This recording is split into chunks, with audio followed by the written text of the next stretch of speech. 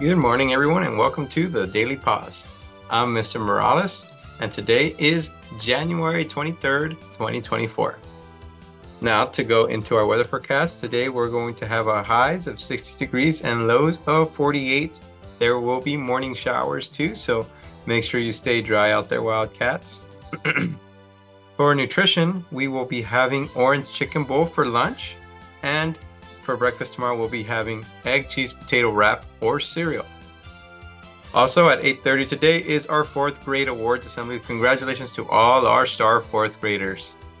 And that will be all for our nutrition report and our news today. Thank you for joining us and hope to see you soon. Now, if you'll excuse me.